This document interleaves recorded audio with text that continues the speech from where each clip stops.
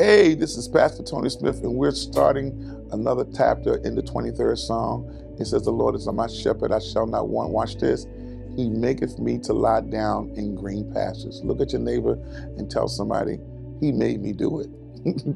Yes, there's some things I'm doing right now today that I'm happy about, but he made me do it. There's some things I've experienced that I'm glad that I went through it. The Bible says it was good that I was afflicted. I wouldn't see the goodness of the Lord in the land of living. I wouldn't know the purpose of who I am if I didn't get that affliction. I'm glad, but I'm here. He made me do it. I'm happy, but he made me do it. It was not my strategy. It was not my plan. Do you understand that everybody I've met across my lifetime, I didn't have the desire to meet them. God made me meet them.